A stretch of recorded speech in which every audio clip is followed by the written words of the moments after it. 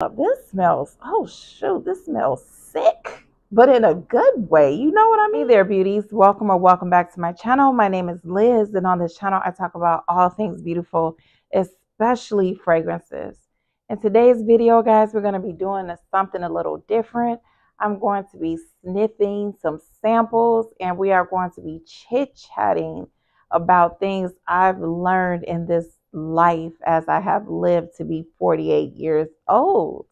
So if you guys are interested in hanging with me, get yourself something to drink, sit back, relax, and keep on watching. Before we get into the video, guys, I want to do the affirmation, and today's affirmation is: there's a benefit and an opportunity in every experience that I have. And I am going to talk about that a little more. And look, if this is your first time watching or you are returning, thank you guys so much for stopping by. I always appreciate you. Thank you. And on to the video. So I have a whole bunch of samples. I'm not going to sniff all of them today, but I'm going to sniff something, tell you my thoughts on it. And I'm also going to be talking about my journey in life. So if you guys have been watching, July is my birthday month. By the time you see this video, I will be 48 years old, God willing. And I have learned so many things in this life. And I thought it would be fun to talk about them, share some of my experiences, and hear some of you guys' comments or thoughts on things that I'm going to be talking about. I did write some stuff down to have. It's not exactly organized, but some things that I was thinking about, I wrote them down. So I'll be looking down to look at some of the things I have written here on paper. So the first thing I'm going to be sniffing, this is called Korloff Gold, and Sunny sent this to me here on YouTube. Hey, Sunny, if you're watching, and I just saw you talk about this on one of your videos. So when I saw this, I was like, I'm excited. So let's smell this. I think she said this is a coconut fragrance. Let's see. Oh, wow. That smells good. Oh, definitely giving coconut vibes. I like it. Do I smell yellow florals in here? Let me spray this on my hand. That smells pretty good. Let me let that dry down for a little bit. So while I am letting that dry down, the first thing I want to talk about is owning who you are and being unashamed of who you are. And I say that to say because it took me 47 years to own who I am and to be unashamed of who I am. If you guys don't know, I was a teenage mom. I have 6 children. I have 7 grandchildren. And 10 years ago, you probably would not have been able to pay me to just comfortably say, I'm a mom, I'm a grandmother, because that was something that I felt a lot of shame behind. I was made to feel ashamed of it. I mean, if you do the math, guys, I was pretty young when I had my children, and then I became a grandmother at a young age. And those things brought a lot of shame to me. It was something that I felt like I had to overachieve to overcome some of the shame, such as graduating from high school. And even though that's something that, would benefit me, by the time I graduated from high school, I was pregnant with my 3rd child. And I felt like I had to graduate. I had to make myself have what society would say is an acceptable life, an acceptable job, being married, and all those things to help drown out the shame that I was feeling because of what was happening in my life. And I recently just came to the decision, like, look, yeah, you had children at a young age and you are a fairly young grandmother, but That's not something to be ashamed of. It's actually a blessing to have the size family that I have, and we are growing. It's a lot of us, but that is such a blessing to me to be able to say that I have a large family. And it didn't come without adversity. It wasn't easy. It was a hard journey, and I wouldn't trade it for anything because it brought me here to this day to be able to say, this is what I have. So don't be ashamed of things that you maybe have made to feel ashamed of. Own who you are, own your mistakes, own your achievements, and hold your head up high. Hold your head up high, girl or guy. It's okay. And I'm sure it's made you a better person. Hopefully, whatever has happened to you. I like this fragrance. It's definitely giving me beach tropical vibes, I really like it. It smells pretty good on my hand. The next one I am going to try is Vele, and this was sent to me by Veronica. If I could get this open. I think this is from Tiziana Terenzi. Y'all, this is sealed in this little baggie tight. Okay, Vele, here we go. I've heard her speak about this a lot, so I'm going to spray this on the back of my hand. Oh, that smells good. I smell it. It smells good, like kind of sweet, but there's something, I don't know, green or weird that I'm smelling. Let me let that dry down and I will get on to the next one, which is It's Okay Not to Be Okay. I think because, especially in this day and age with social media and having to portray a certain type of image, you have to always look like you are well put together and life is lifing for you and nothing ever goes wrong. And that's really great if that's what it is. But it's okay not to be okay. And I think that more people should say, I'm not okay today. Today is not a good day for me. I'm not feeling it. I woke up on the wrong side of the bed, or, you don't have to put your whole life story out there, but you don't have to always say you're okay. And I think that that's a good thing because it helps you to work through whatever it is that you're feeling, whatever it is that you're going through. You may be able to get support from someone. But if you're always walking around here like everything is great and, if it is, that's great. But if it's not, let somebody know, I'm not okay today. Can we talk about it? Can you help me? Then you will feel okay. This smells good, but there's something in here. I don't know the notes of any of this, but there's something in here that's making me feel some kind of way. I don't know what it is. Well, we'll see how that goes. So the next fragrance I am going to smell is Tabit, which was also sent to me by Veronica.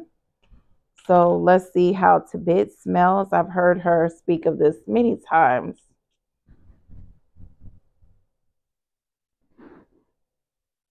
Oh, that's sweet. That's real fruity sweet. It's different though. There's something about this that's different. I kind of like it. It's something in here that's different but sweet and fruity. Peach maybe? It smells really good. But it's something that's quite different about it. Let's spray it on my arm. Okay. So the next one. This one, y'all.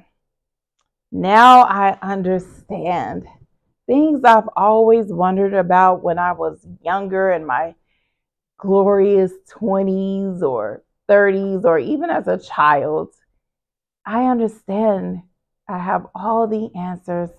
God has revealed them to me. Things such as, why does my teacher have so many moles on her face? I now know the answer to that because I too have so many moles on my face and on my back and other parts of my body. It's just a part of life. But I remember wondering, why does my music teacher have all those moles on her face? Now I know.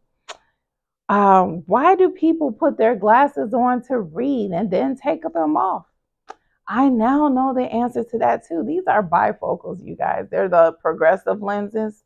So I know the struggles of having to take off your glasses to read, or put your glasses on to read and then take them off. I understand all of those struggles now, guys. Why does that lady at the grocery store have so much hair on her face? I remember being at the grocery store with my mom, and this lady, she had a lot of chin hair. And I was thinking, why does that lady have so much chin hair on her face? These are weird questions that I asked myself when I was younger. Look, I know the answer. I know the answer. If it wasn't for plucking and face creams to remove the hair, I too would have a lot of chinny chin hair chins on my face. It would be everywhere. So I know the answers to those questions as well. I also know the answer to, are hot flashes real? Are these women really as hot as they say they are? They sure are, guys. They absolutely are. And my house is getting colder and colder by the minute. I am turning into my mom because 74 degrees is no longer working for me. I need it to be colder. I really do, because the girl be flashing all the time. I like that to bit. It smells juicy, sweet. I like that. That's really good. Oh, what is this? Korloff Gold. This is turning really nice on my wrist too. I'm really liking this fragrance. It's giving me tropical beach vibes. I'm really liking that. Okay, this next one I have is Perla Nera. And which one am I going to smell from this? This is called Sarai. Is it Sarai? I don't know if I'm pronouncing that right, but this was sent to me by the fragrance friend Jay here on YouTube. So let's see how this smells. Y'all, I smell really good smelling all these samples. I just have to say. This smells good. It smells a little fresh, smoky. I have no idea what the notes of any of these are. We're just sitting and sniffing. I feel like I smell a slight incense or something smoky, earthy. Maybe. I like this though. This smells good. This smells good. Okay. Next thing, guys, that I have learned is let people know how you feel. This is something else that it has taken me 47 years to be comfortable with letting people know how I feel in regards to anything. I have always been the person who focused more on other people's happiness before my own. And it was by any means necessary. I'm a people pleaser, unfortunately, and thank God I'm working on that. But I wouldn't tell you how I felt about something if it made me uncomfortable at the risk of making you upset. So instead of making you upset, I would just be upset and carry that internally, which is not good for your health physically or mentally. Have you guys ever seen that movie Anger Management with Adam Sandler? I was watching it last night and it's absolutely corny, hilarious, but there was a message in it. He was angry, but he wasn't the type of angry where he would burst out being angry, yelling and screaming at people, he would internalize it. And all these people were doing him wrong. He was upset about it, but he would never say anything, or it would come out in like spurts of anger. And I think Jack Nicholson, who also starred in the movie, said there are two kinds of angry people. There's the type of angry person that would yell at the cashier for not taking her coupons. And then there's the other type of angry person, the cashier, who comes to work day after day, never says everything, comes to work one day and shoots everybody in the store. And he told Adam Sandler, "You're the cashier." And Adam Sandler's like, "No, I'm the scared guy hiding in the produce section dialing 911. But I thought about that and I said, I spent a lot of my life not saying things at the risk of not upsetting other people. And I am very thankful to God that I am learning not to be that way.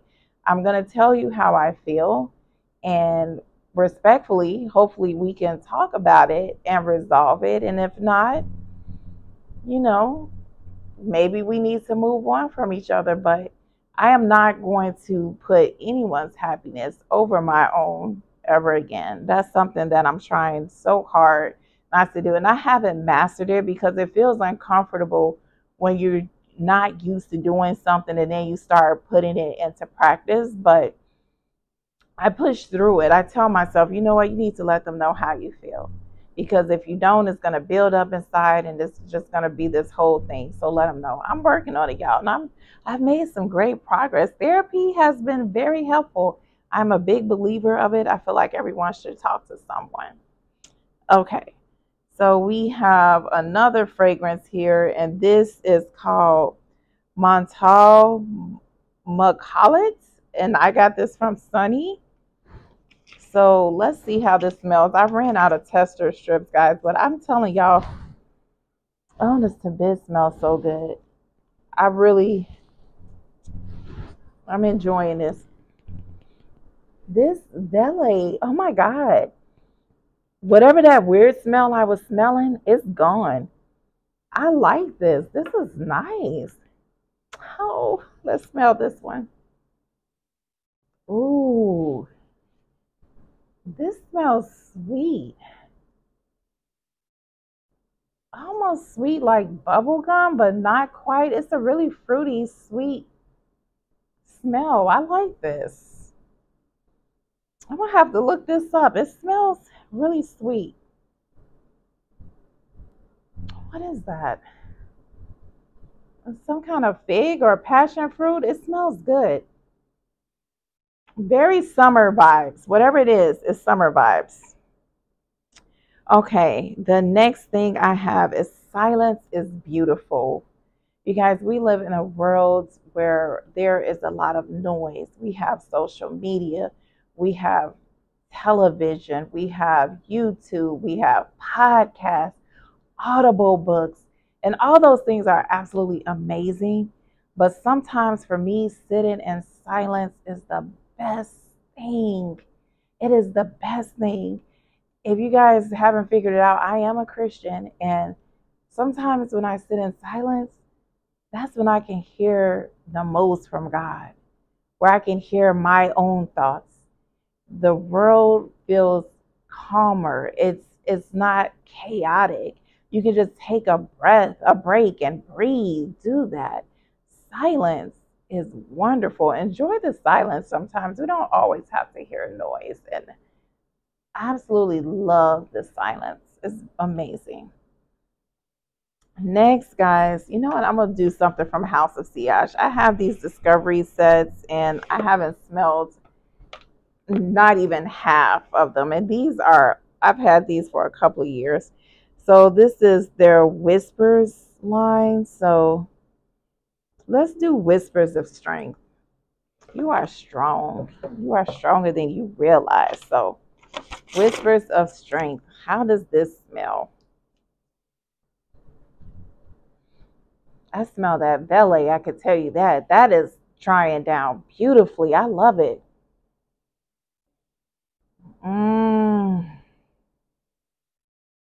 It smells citrusy.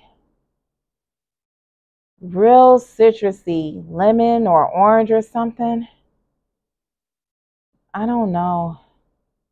I'm gonna need to smell that on my skin, and I feel like I'm running out of places to smell. I'll put that on there and see how that dries down.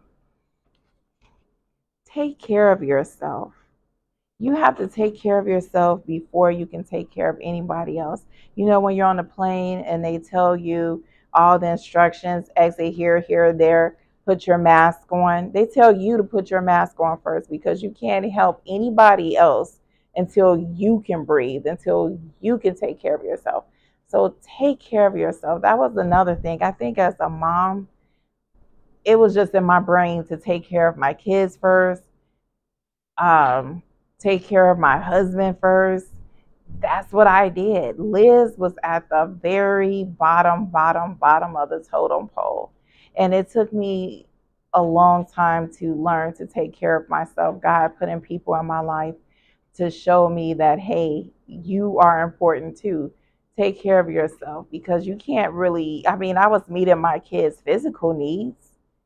I was meeting my ex-husband's, well, anyway, I was trying to meet his needs, but my needs were not being met at all.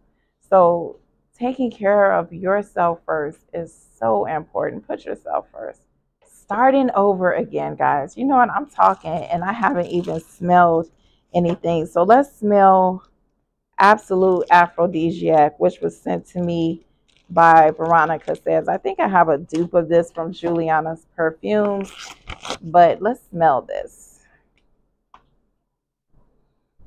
Y'all, I smell amazing. With all this stuff, I smell amazing. Oh, yeah. This smells like Sex on Fire. That's the dupe. It smells like Sex on Fire, but this is a little sweeter. Like, I smell the animalic notes, which I absolutely love. This smells, oh, shoot, this smells sick, but in a good way. You know what I mean? Sick. Ooh, I like this better than the Sex on Fire, actually. Oh, man, now I'm going to want to buy it. Shoot.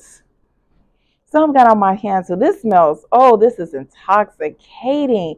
That muskiness, oh, sweet musk. Oh, my God. Dang it. I want it. Okay. Let's see. It's okay to start over again. It is absolutely okay to start over again and again and again if you have to. Listen, your girl has started over again and again. It took me a very long time to graduate from college, but I did it. And I had to keep starting over and over again until I got it right.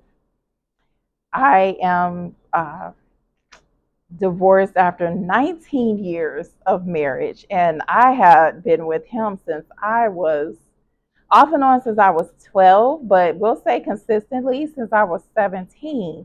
So to end that relationship and start a new relationship, man, that was scary. Oh my gosh, that was very scary for me because that's all I knew, basically.